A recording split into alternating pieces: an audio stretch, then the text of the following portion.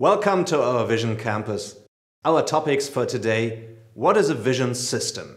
How is this kind of system structured? What are the benefits of a vision system and where vision systems are used? The most powerful image processing equipment known as a vision system is right inside your head. It's your brain. A portion of this miracle tool is working around the clock on image identification, processing, and interpretation. Yet something that the brain seems to handle effortlessly is a real challenge for machines. Ultimately, all artificial vision systems are trying to achieve the image identification performance of the brain for a very special application.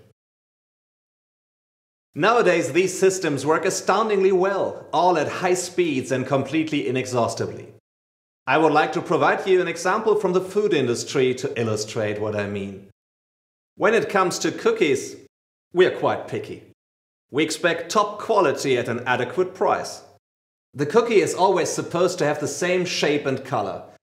If it's a chocolate chip cookie, the chips are supposed to be distributed evenly. A lot of manufacturing know-how is necessary to achieve a result that meets the expectation of the customers.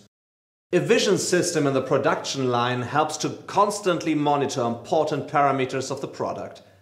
It identifies deviations and production errors to prevent defective cookies from ever making it into the packaging in the first place. And of course, those cookies should always taste good too. Cookies are just one of the many examples of products that require quality control using an image processing system. Using cutting-edge camera technology, companies from various industries can ensure fast, automated production and quality control, boosting efficiency and with it utilization of resources and profits for the long run. How is this kind of vision system structured? Let's look at the hardware first. The camera is pointed at the cookie. One of two different types of cameras, either an area scan or a line scan version, are used depending on the type of inspection task. A line scan camera has one single light-sensitive line known as the line sensor. It is used to record the image line by line. An area scan camera has an area sensor which records the large area simultaneously in its entirety. Line scan cameras piece together the image from a large number of lines. This process is a bit comparable with a flatbed scanner that also records the image line by line and then forwards it to the computer.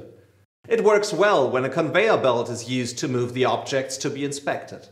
If, for example, I want to check a web of cloth for tears or faults, then a line scan camera is the right choice. An area scan camera has an area sensor and records the large area image simultaneously in its entirety.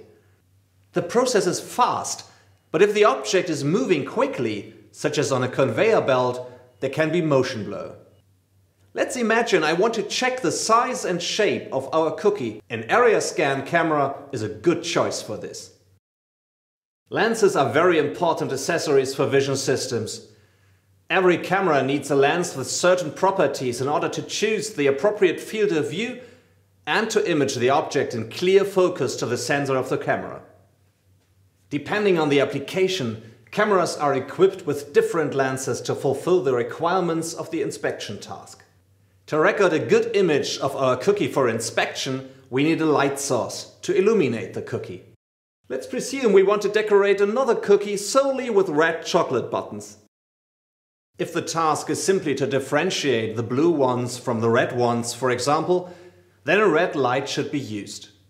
The red buttons reflect the red light completely and thus appear to be very bright, while the blue ones primarily absorb the light and appear as dark.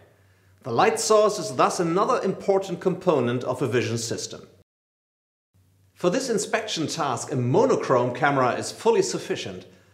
Color cameras should be used in situations where multiple colors are being checked, such as for checking the print on the cookie packaging. Within the camera, the brightness information for our cookie acquired by the sensor is processed into an image. That image data is then transmitted to the computer for analysis, via the interface cable.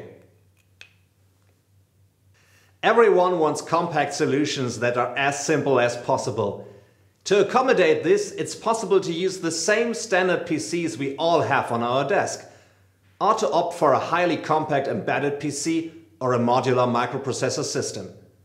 Another option is an intelligent camera, where the computer is already integrated into the camera's housing.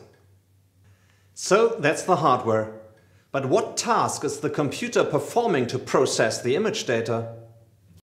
The software determines this.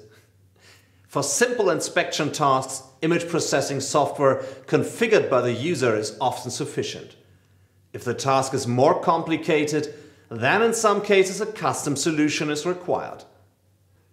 A good, well-thought-out vision system featuring a camera, a lens, light source, interface, computer and software makes it easy for the user to monitor the production process and intervene when faults arise.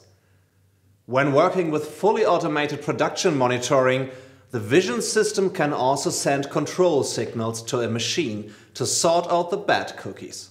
Our cookie example is typical for an application involving quality control in the food industry. Vision systems are used in many other areas, such as medicine, traffic control and monitoring, and in the retail field. I hope I've been able to shed some light on the topic of vision systems, components, and potential applications. Thanks for watching.